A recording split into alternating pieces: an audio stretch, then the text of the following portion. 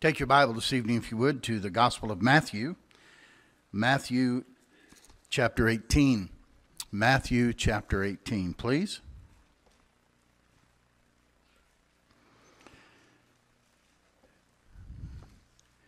Just two verses we want to read together this evening. Matthew 18, let's read verses 21 and 22. Matthew 18 and verses 21 and 22.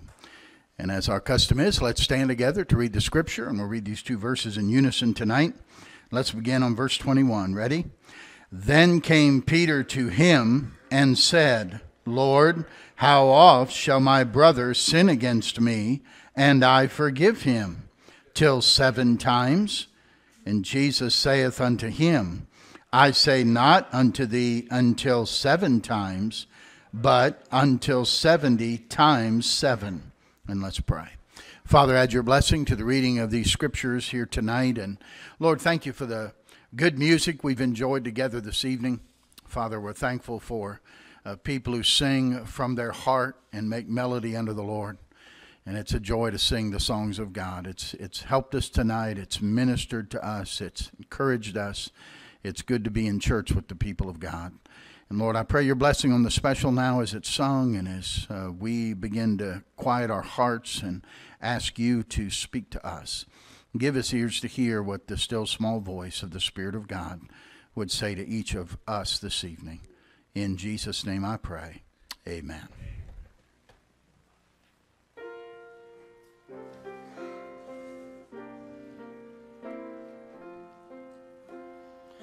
Lost in the darkness, I stumbled alone, far from the sunlight of day. Then Jesus found me and made me his own. He drove my darkness away. Before I loved him, he loved me.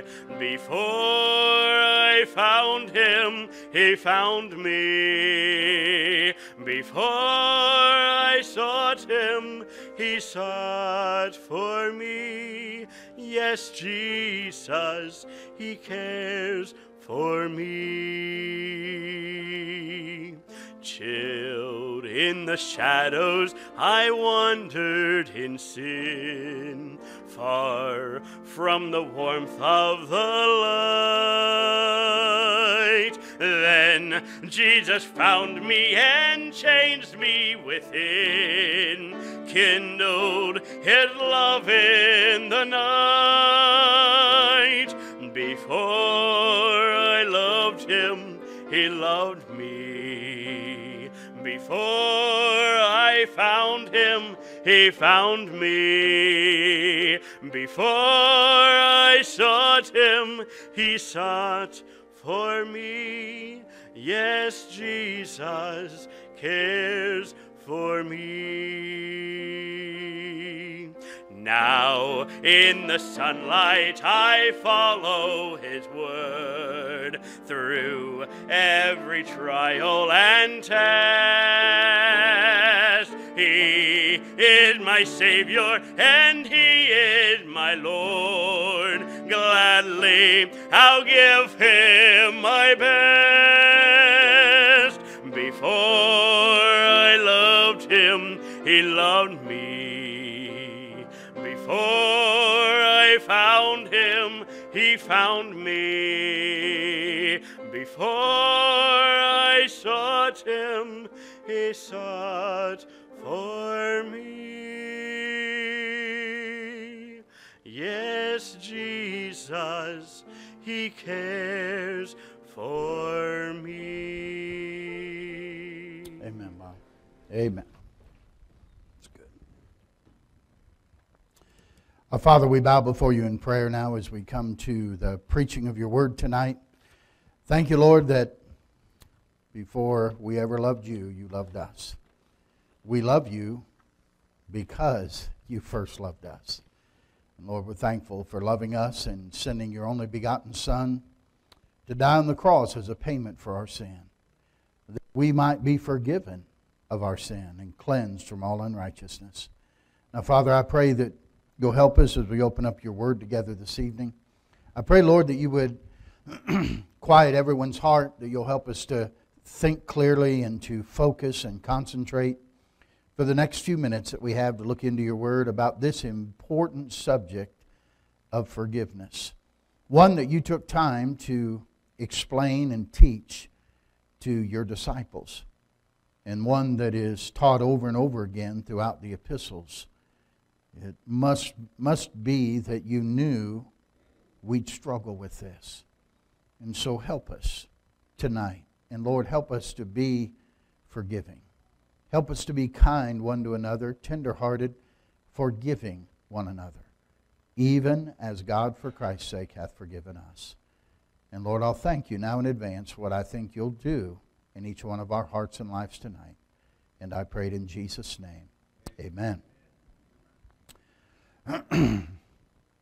Many of the battles that are fought, many of the fights that take place, many of the disagreements and troubles in a relationship, oftentimes many of the causes are the cause of a divorce, cause of a severing of a friendship, all boils down to one thing: unforgiveness. Unforgiveness. If you have unforgiveness, it shows itself in wrath, anger, bitterness, rebellion, depression, discouragement. And at the root of all those things often is unforgiveness. In Matthew 18 here, the Lord is teaching His disciples about forgiveness. And as He teaches them, I think He teaches us. You know, Peter asked the question, how often does somebody have to sin against me and I forgive them? 7 times? Now, I think Peter had in mind, and you'll find out a little bit as we talk about these next disciples on Wednesday evening. This was an unlikely group of 12 to put together. These men who were associated with being zealots were ones that were part of a group that was going to overthrow the Romans and kill if they have to. And they really wanted Jesus to be the king. That was okay for them to have that. And yet, you remember, part of the disciples, so you have the zealots, and then you also have guys like Matthew, who was a tax collector for the Romans. You think naturally these two would have been at odds with each other, would have hated each other. We know that there was some competition between John and Peter. We know there was always a strife going on among the disciples about who would be the greatest, or who's going to sit, the one on the right hand and one on the left hand. They were always kind of thinking about that. And so Peter here has in mind, the Pharisees even said you only had to forgive somebody 3 times and then you can go after it. So he's doubled it up +1, thinking he's being pretty good if I go to 7. And of course the Lord Jesus says not till 7 times, but until 70 times 7. And don't misinterpret that and think that, okay, I just have to keep a few more marks to 490 and then I can let Him have it. I don't think that's what the Lord had in mind. I believe that He is saying we ought to always be willing to forgive. And we have a great misunderstanding of what forgiveness is. When you say forgive somebody, it means so many different things to people. Largely based on what we were brought up with. For some, it's your recollection of forgiveness is when you had a fight with somebody, your parents would put you and your brother or you and your sister together and say, okay, now you tell them you're sorry. Okay, now you say you're sorry. And you'd get something like, sorry. Sorry. Okay, that's good. Now hug each other. Okay, and then it's all good. That's not forgiveness. That's not forgiveness. That's not forgiveness. Don't teach your children to do that, please. Forgiveness is not just saying I'm sorry or I apologize. But forgiveness, as the Lord Jesus teaches us here, is an essential part of being a follower of Jesus Christ. It's more than just relinquishing judgment to God. Oh, I've forgiven him. I just left that to God. I can't wait to see what God's going to do to him. Or what God's going to do to her. That's not forgiveness either. It's not just accepting the hurt and letting it pass. Oh well, everybody gets hurt. I got hurt. It's okay. That's not forgiveness. True forgiveness occurs or happens when the cold emotions of unforgiveness are changed to warm and loving and compassionate emotions resulting from a heartfelt transformation. That means, listen, forgiveness is not just an act, it's a process. Forgiveness is not just an act, it's a process. It's compared sometimes to the canceling of a debt. Forgiveness is not the same as reconciliation. It takes two people to reconcile. It only takes one to forgive. Notice what Peter said. How oft, verse 21, shall my brother sin against me and I forgive him? What's missing here? Did he say anything at all about the brother asking him to forgive him? Nothing is said. How often does my brother sin against me and I forgive him? No mention of him asking me to forgive him. Though in another part when Peter asks this question, he says if he comes to me, remember he said if he turns again 7 times in one day, Jesus said you forgive him. But it's not based necessarily on someone asking. It only takes one to forgive. Let me give you several statements here this evening, all right, that may help us get a grasp of this forgiveness in our mind, okay? Number one, what the Lord teaches here is if I do not forgive others, God will not forgive me. Look in Matthew 18 with me, will you? Here's what Jesus told them. Verse 23, therefore the kingdom of heaven likened unto a certain king, which would take account of his servants. And when he had begun to reckon, one was brought unto him which owed him 10,000 talents. That's probably the equivalent of nearly $100 million today. All right? I doubt anybody in this room could handle that. Okay? Then he said, but for as much as he had not to pay, his Lord commanded him to be sold, and his wife and his children and all that he had, and payment to be made. The servant therefore fell down and worshipped him, saying, Lord, have patience with me, and I will pay thee all. Then the Lord of that servant was moved with compassion, and loosed him, and forgave him the debt. But the same servant went out, found one of his fellow servants, which owed him 100 pence, and he laid hands on him, and took him by the throat, saying, Pay me that thou owest. And his fellow servant fell down at his feet, and besought him, saying, Have patience with me, and I will pay thee all. And he would not, but went and cast him into prison till he should pay the debt. So when his fellow servants saw it was done, they were very sorry. Excuse me. He came and told unto their Lord all that was done.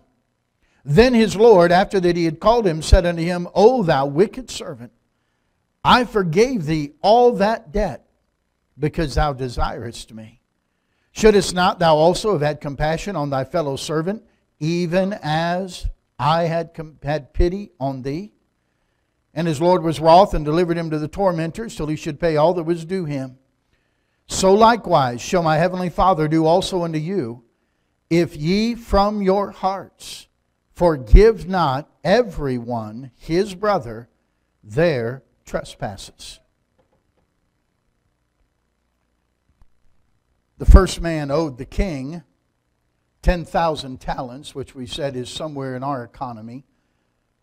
Around $100 million would not be out of the realm of possibility. And the guy asked for patience and he'll pay it all. Now, how many of you, if you ask somebody for patience, he would need more than one lifetime to pay back $100 million? Anybody there? It'll never happen. Talk about patience. That's kind of silly, kind of absurd to think that someone would wait like that and wait that long. See, 10,000 at that time in the first century was the highest number they knew. Yet the king shows mercy and he forgives him of the enormous debt. And by the way, it's a great picture of our sin against God. It's tremendous. It's huge. It's something we could never pay. And so God, the king here forgives him. And let me ask you a question. How would you feel if you owed that huge of a debt to somebody and he said, don't worry about it, it's canceled. All forgiven. Wow. How many ever had a debt and you paid it off? Huh? I mean, you had monthly payment you had to pay and finally you made the last one. How'd you feel? Wow. Feels good, doesn't it? Say, man, that's great to have that done. Think about if it was a huge debt and they called you up and say, you don't have to pay it, it's done. Paid in full. You'd be on cloud nine. You'd think this is the greatest thing in all the world. And yet this guy goes out in verse 28 and he finds one of his fellow servants, one of his buddies, who owed him 100 pence. A pence is about 1 day's wage, so he owed him about 100 days' wages. And he strangles him, takes him by the neck and wants him to pay. And when he wouldn't, he put him into the debtor's prison. So he's showing that he's been forgiven, but he's unwilling to pass that forgiveness on to somebody else who owes him a far less debt than what he owed the king. In the model prayer that the Lord taught, he said, you pray, forgive us our debts as we forgive our debtors. God, forgive my debts as I forgive my debtors. That's why the Lord said, if you do not from your hearts forgive somebody else, God will withhold forgiveness from you. So we find out that if I don't forgive others, God will not forgive me. Now, ask yourself the question then, why was it so difficult for this guy? Let's not say this guy. Why is it so difficult for us to forgive other people? We would all say, hey, I'm forgiven by God. I know that He's forgiven my sin. I know that God's granted me great forgiveness. But why is it we have people that we're unwilling to forgive? I think the second statement is this. Because we have to see ourselves as a 10,000 talent sinner. And oftentimes we don't. We see ourselves as, I'm not as bad as they are.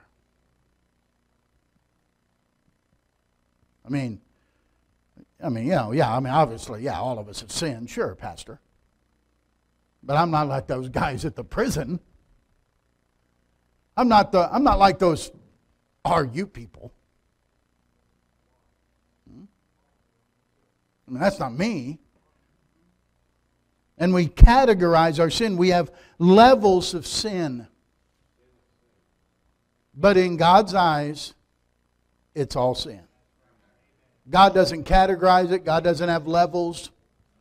We go into the prison, and I know we're on the side where they say it's just level 1 or level 2. Now we're going to maybe go into where it's level 3 and level 4. They categorize how hard the crime is or how aggravated. He said the key word where you're going there is aggravated. You know, they have aggravated robbery or aggravated assault or aggravated whatever.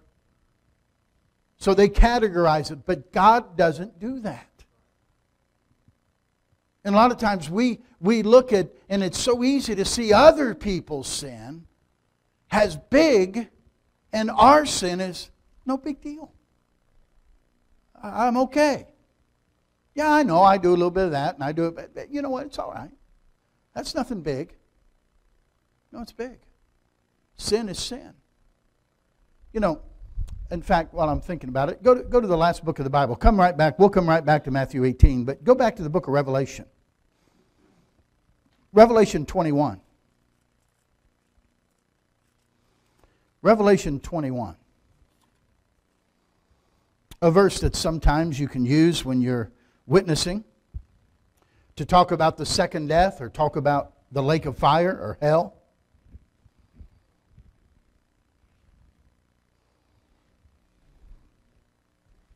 Notice Revelation 21 and verse 8.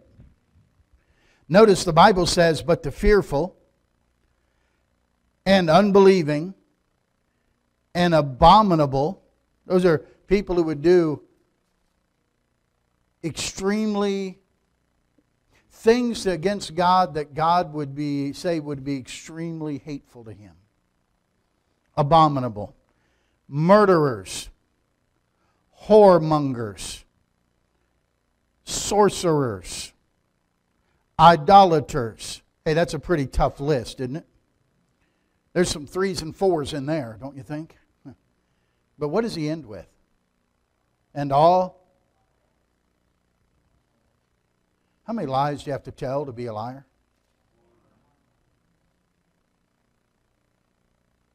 Everybody's on Urban Meyer because he lied at a press conference. Bunch of stinking hypocrites. Like they never told a lie. You ever been in a situation and in a spot and on the spur of the minute you yielded to something and you said something that wasn't true? What do you do when that happens? You come back and say, you know what? I lied. I didn't tell the truth. But why are we shocked when a man lies? Anybody near us never told a lie? I'll wait. Oh, I see. Bunch of liars. Huh? Yeah, and you're listening to one. Okay? Don't amen that. You see, but you understand the difference? Here's the whoremongers, the murderers, the idolaters, the sorcerers, and the liars. God's saying, it doesn't matter. There is no difference. All have sinned and come short of the glory of God. It's all black, it's all sin, it's all wrong in the sight of God. But we always don't look at ourselves that way. We categorize sin. We sometimes can so easily forget our great sin against God and yet so easily remember someone's sin against us.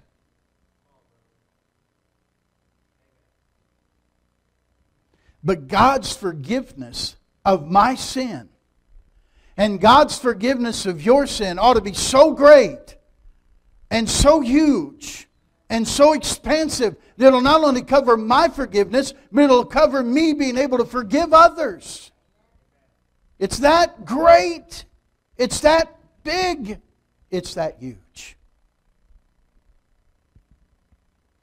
Don't let what others have done to you become bigger than what Christ has done for you.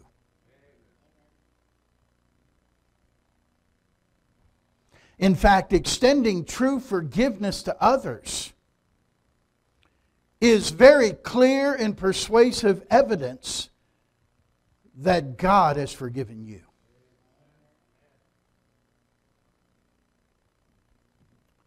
So we don't always see ourselves as a 10,000 talent sinner.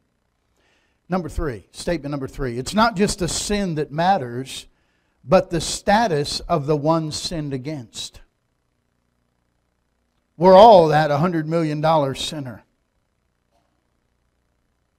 But you understand who we've sinned against? God. Be ye holy, for I am holy. God is light, and in Him is no darkness at all.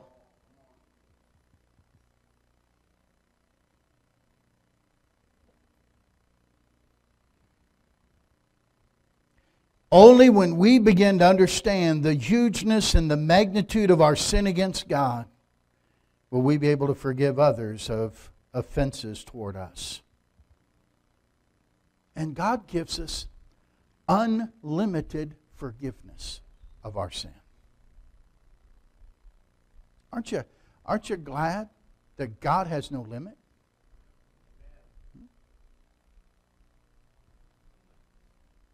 Now, sometimes people say, well, I know God's forgiven me. I've confessed it to God. I've asked Him to forgive me. I know the Bible says God's forgiven me, but I just can't forgive myself. Can you really forgive yourself?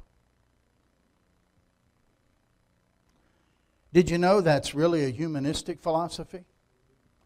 Not a Bible philosophy? Not a Bible principle?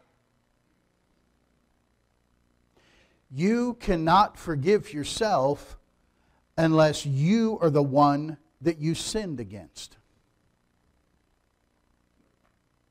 And your sin was not against you, it was against God. When Joseph fled from Potiphar's wife, he said, I couldn't do that and sin against God. He didn't say sin against Potiphar's wife, sin against Potiphar. I won't do it because I'd be sinning against God. David in Psalm 51 said, against thee and thee only have I sinned. It's impossible for you to forgive yourself unless you are the object against whom you've sinned. Let me illustrate. If you owed a great debt to somebody, month after month, you made the payment. You struggled at times to get the payment made, but you made the payment. But one day you're overcome with frustration and overwhelmed with continuing to pay, both financially and emotionally. So you just decide one day, I'm forgiving myself of the debt I owe. You think that'll work? No. You'll find out quickly your forgiveness of yourself doesn't mean anything. Because your debt isn't against you. It's against the creditor. And only the creditor can forgive your debt. You understand? I can't owe Brother Bob money. And Bob comes to me and says, we had an agreement. You pay $100 a month. Pastor, I didn't get your payment this month. I said, oh, Bob, I forgave myself of that debt. Try that with your next car payment. See how that works. No, you can't forgive yourself because you're not the one you owe. Who do you owe? God. When I say I got to forgive myself, I'm taking God out of the picture. I understand someone who doesn't believe in God, someone who's not a Christian, saying, well, you got to forgive yourself because God's not in the equation. So their sin is just against themselves or against somebody else. It has nothing to do with God. But it's not so for a believer. It's funny, when we have verses about not being conformed to the world, and boy, if we talk about drinking or smoking or chewing or anything like that, everybody, yeah, that's right. But when we talk about conforming to the world in something like this, in philosophies, and being careful we don't get caught up in saying statements like the world believes. then we don't want to accept that.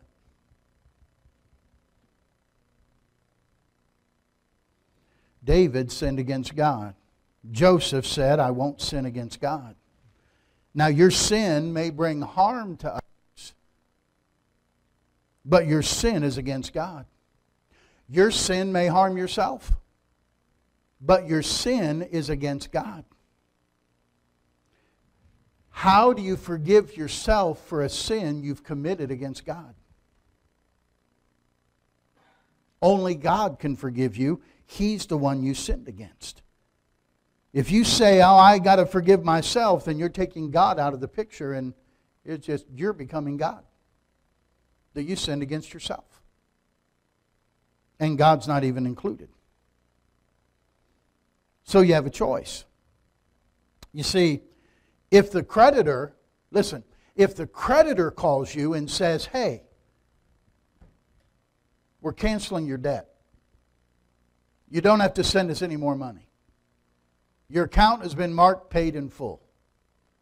Now you probably would say, I'd like that in writing. Okay? But that's a good thing.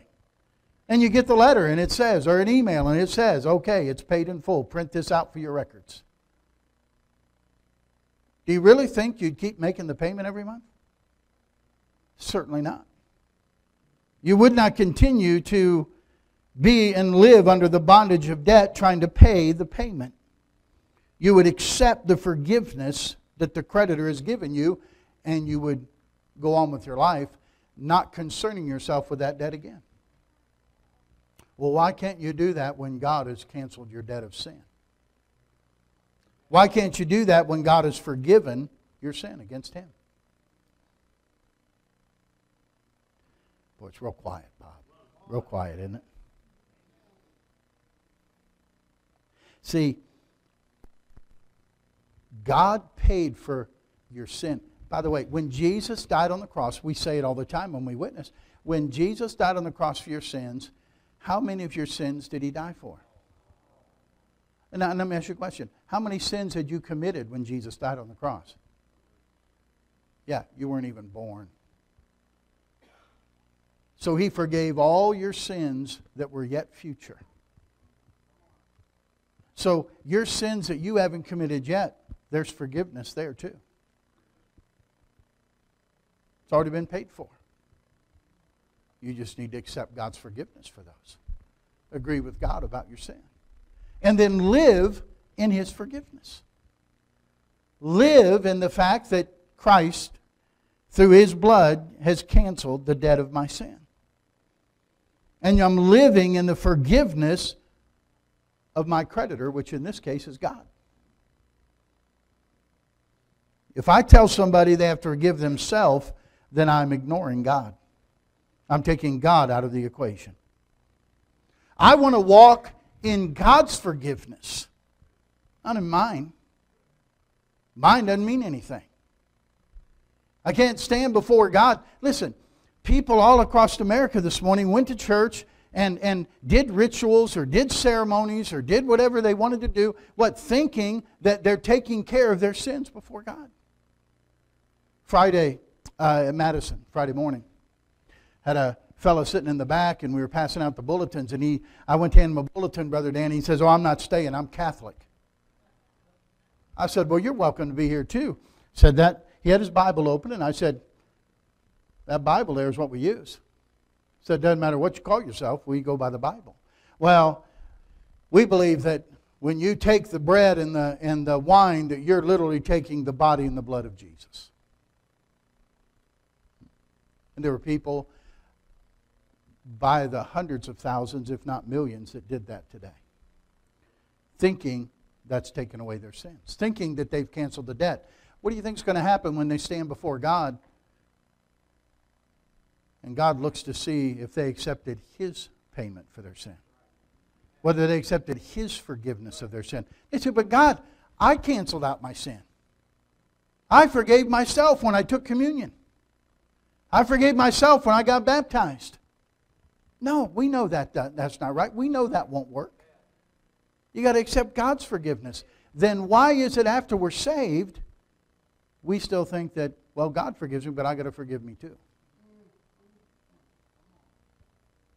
I want to live in God's forgiveness. And enjoy His forgiveness of me because He's the one I've sinned against. Live in the freedom of His forgiveness. If I do not forgive others, God will not forgive me. I have to see myself as a 10,000 talent sinner. It's not just a sin, but the status of the one sinned against. I'm sinning against God, not me. Let me give you statement number 4. Forgiveness is always costly. Forgiveness is always costly. Now, there's several aspects to forgiveness. Let me give them to you quickly. The first one is repentance. This is on the part of the one who has sinned. Now, repentance is sorrow, but it's more than sorrow. It's not only sorrow. Sometimes people are sorry, but they're sorry because they were caught. Not sorry because they did something wrong. Not sorry because they know this is a sin against God. Okay? And so, why do you think God would have us to say, forgive me, instead of just, I'm sorry? When you tell somebody, I'm sorry, what are they supposed to say?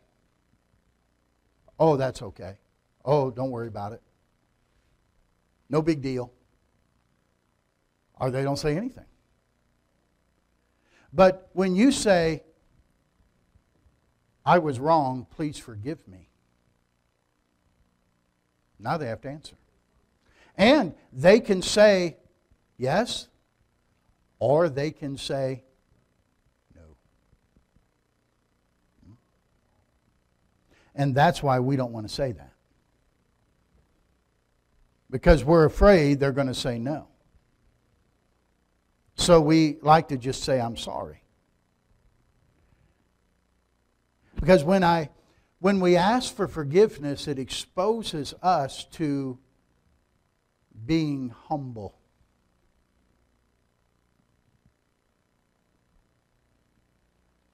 The potential of being rejected. And I don't like that. So it's a lot easier on my pride if I just slip by saying sorry. Then I can get by.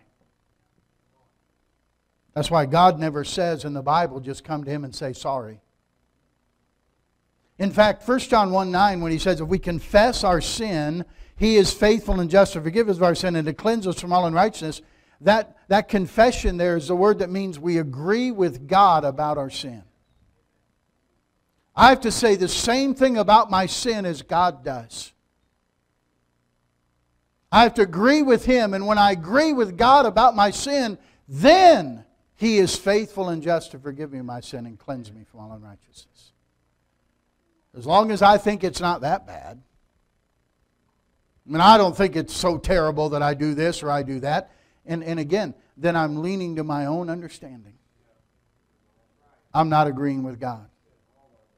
That's why the first verse we talk about in RU, that the very first verse the RU folks have to memorize, and probably ought to be the first verse every Christian memorizes, but Isaiah 55:7 says, let the wicked man forsake his way, and the unrighteous man his thoughts.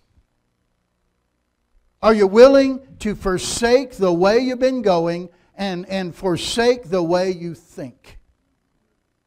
I can't tell you, because the first thought they get when they come in and they have some addiction, whether it's drugs or anything else, and they sit in that room and they watch this and they look at this curriculum and they look at the Bible verses and they hear the testimonies and they think, what in the world is memorizing Bible scriptures going to have to do with my recovery? Are you willing to forsake your way and forsake your thoughts and agree with God that only the truth makes free? And the truth is Jesus Christ. You see, if you don't get it right there, you're not going to get it. You're not going to get it. But that's the way it is with forgiveness as well. Say the same thing about your sin as God does. The second thing involved is in forgiveness. The first thing was repentance. The second thing is mercy. And that's from the one whom you have offended or sinned against. And of course, you have mercy from God. And mercy is not receiving what we deserve. That's mercy. Grace is receiving what we do not deserve. Mercy is God not giving us what we really deserve. God is both gracious and merciful. In mercy, He releases the offender from the punishment of sin. That's what the king had on the one who owed him the 100 million. He had mercy on him. And He let him go. He could have put him in prison just like the ex guy did to his buddy. Into the debtor's prison. Then there's a third part of forgiveness, and this is important. I want you to get this. It's called absorption. Absorption. A-B-S-O-R-P-T-I-O-N. What it means is you're absorbing the cost of that sin.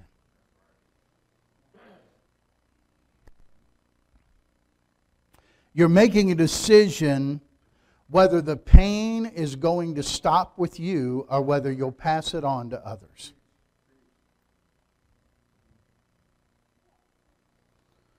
That's why I say most people who are quickly angry, we look at them and say they got a hot temper.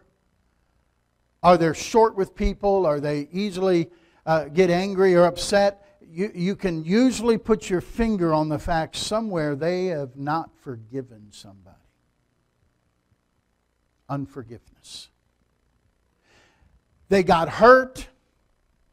Somebody did something that hurt them, and they have not forgiven it. They haven't absorbed the pain. They're passing it on to other people. And it's normal to do. That's why most people do it.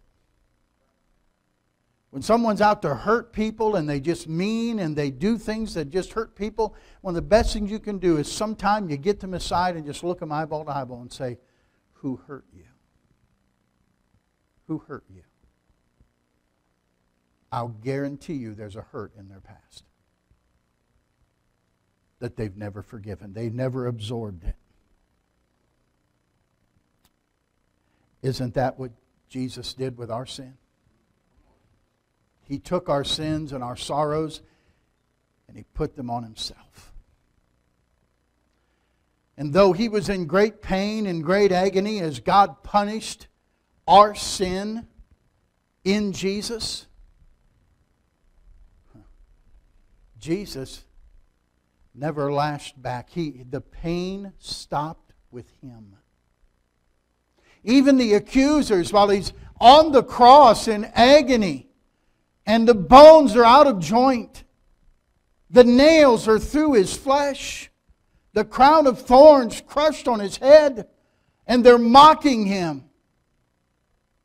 He looks down and says, Father, forgive them. They know not what they do. Never one time, even when the soldiers were beating Him and blindfolding Him and smashing Him with their fists and saying, who hit you? He never lashed out. Never said, I can't take it anymore. Oh, there were 12 legions of angels standing by. That's all He had to do was say the word. But when He was reviled, He reviled not again. When He was threatened, He threatened not. And it would have been easy to do so because He was in tremendous pain. And we go through some pain, some physical pain, and we lash out at people and we say, oh, I'm sorry, I'm just in a lot of pain. Really? You want to tell Jesus about that?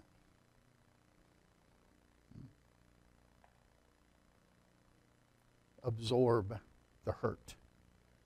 Absorb the pain. Don't pass it on to other people. If you hold on to it, if you hold on to the unforgiveness, the Bible talks about in Hebrews, it becomes a root of bitterness. And it will defile others. You'll become poisonous to every relationship you get into. And it'll poison others.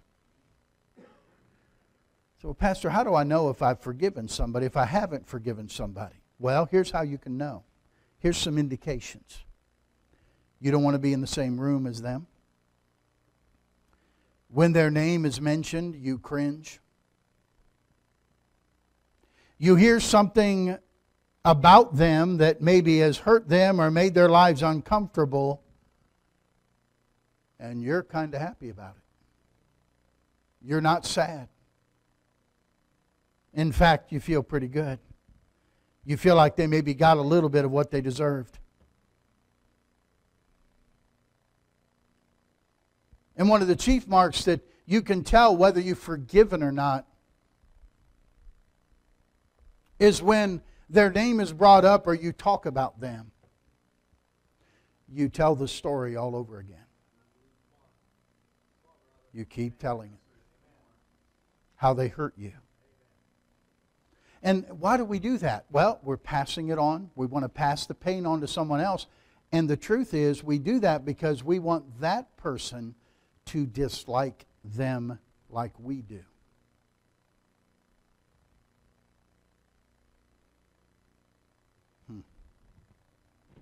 Then there's something else. There's a fourth aspect of forgiveness, and that's something that's called justification. Oh, we're justified by God. That's being declared righteous in the sight of God because of Jesus Christ. When God justifies us, when God declares us righteous, then He treats us just as if we had never sinned. Just as if we'd never done it.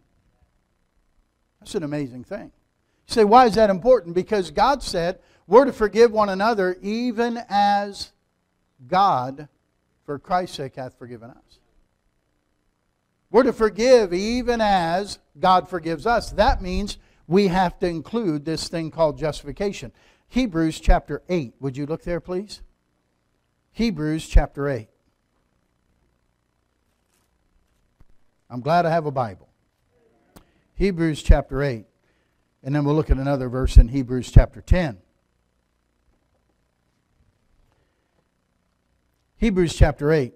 Notice in verse number 12, the Bible says, "For I will be merciful to their unrighteousness, and their sins and their iniquities will I remember no more."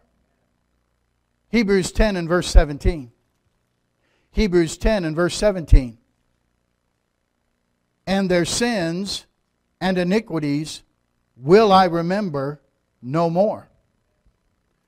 Interesting. Two verses that say almost the same thing and almost identical.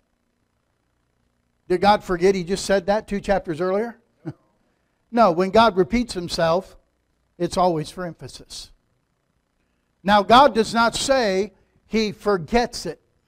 How can God forget anything? But God did say, "I will not remember it." That's a conscious choice, a decision that I choose not to remember that offense anymore. Aren't you glad God does that? God does that with our sins. He just said He did. So you may, and don't raise your hands, but I imagine all of us could raise our hand if I ask you, how many of you have committed the same sin more than one time? We could probably all put our hands up. But you go to God. If you've asked forgiveness, you go to God and say, "Well, that's me again, Lord. I did it again." You know, honestly, God says, "Did what again?" "Well, you know." "No, I don't."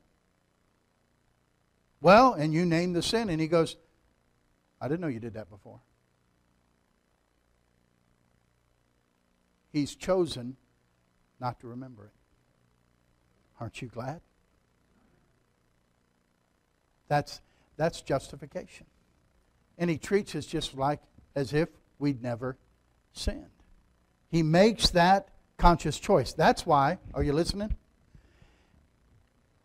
If someone's in your ear bringing up your past sins that you have asked God to forgive you for, it isn't God. It's the accuser of the brethren. And it doesn't say he's the false accuser.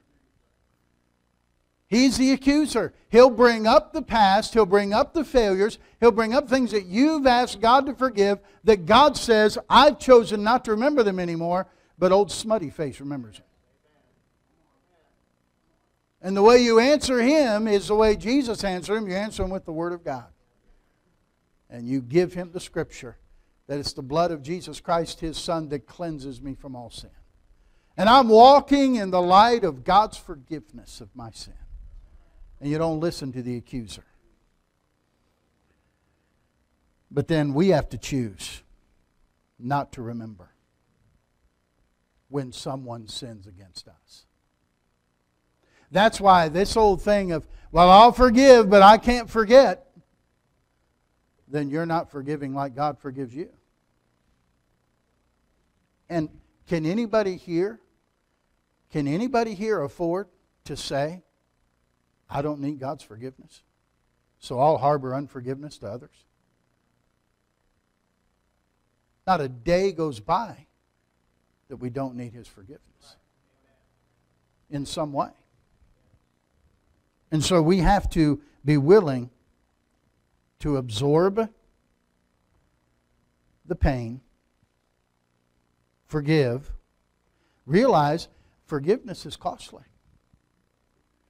God forgave us, but what did it cost Him? His only begotten Son. And blood being shed on the cross. Don't you think forgiveness will cost us anything? If He bore that kind of pain for my sin, I can't bear the pain of anybody else's. Number 5, the 5th statement is this: we only absorb the cost by the grace of God. So I just can't do that. You're right. You've got to have God's help.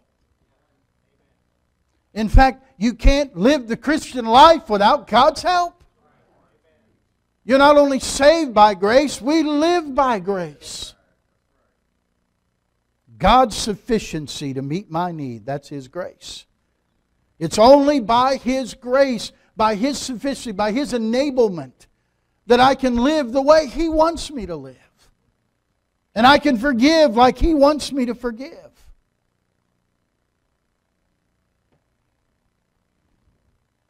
How did Christ take on flesh? Live on this earth. Go to the cross and pay the price for sin and endure the pain. Absorb our sin and release us from the punishment.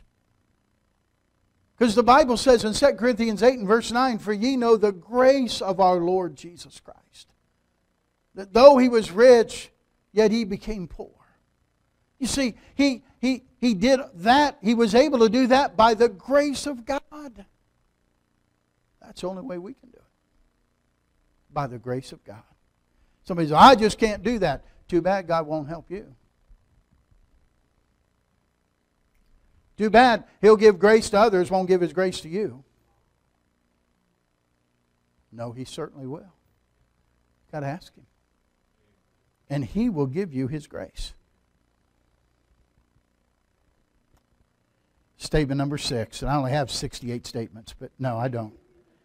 This is the last one, I promise. And this is what I hope you remember. Forgiven sinners forgive sin.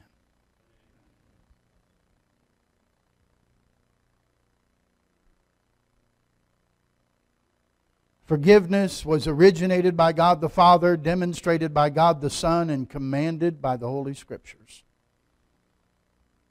Remember what I said earlier, to forgive others, we have to see how great and grievous our sin is to God. It's just, you have to ask God to help you see your sin the way He sees it. I've told you before, we have, there'll be elections coming up in a few months. You know, Congress always has a dismal approval rating. I don't know, I haven't heard anything recently. Talking about not that it's the Ohio Congress, though that may not be great either, but the House and the Senate and all that, it's usually down around 10% or less. You know, drain the swamp, throw the bums out. And yet, 95% of the ones who are in get reelected. How does that happen? You know how it happens? People say they're a bunch of scumbags, man, they're doing this, and they're spending money, and they're doing that, kick them out. And then when it comes time to vote, they say, well, no, my guy's okay. My representative, he's all right. And everybody all over the country says the same thing. It's everybody else that's bad, but my guy, he's a good guy. Because we don't, people yell and scream about their public school and how liberal the schools are and how their teachings, and they are. And they got an agenda. And then they say, well, what about, what are you going to do with your school? Oh, no, my school's good. My school's okay. It's just in that nature, and in our own human nature, we think ours is never so bad. And we have to be aware of that when it comes to our sin. And don't rationalize it. And don't smooth it over. And say, God, get alone with God and say, God, let me see my sin as you see my sin. Let me see what it is in your sight, so I can be able to forgive others.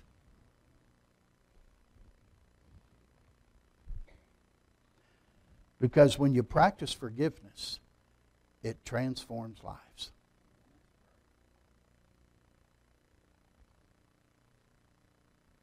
Let's easily and readily be willing to forgive. Because we've been forgiven a far greater debt than what anyone could ever do to us. Forgiveness. Someone said, we're most like beasts when we kill. We're most like men when we judge. But we're most like God when we forgive. Let's pray together. Father, take the truth now this evening. Thank you, God, for your great forgiveness that you have for us. Thank you for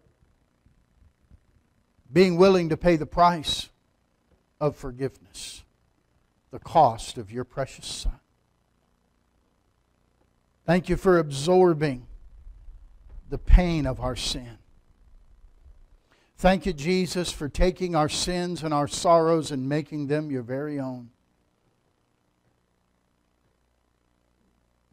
For bearing the load and the pain to Calvary and suffering and dying alone.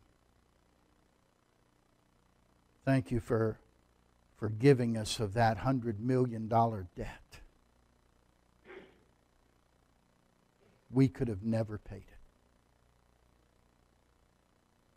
Father, help us to extend forgiveness to others who in no way ever could approach the sin that we've committed against you.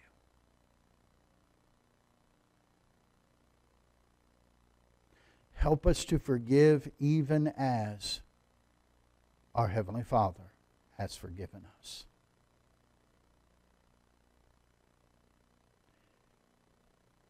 Heal some people tonight from anger, wrath, bitterness, by allowing them, by your grace, to forgive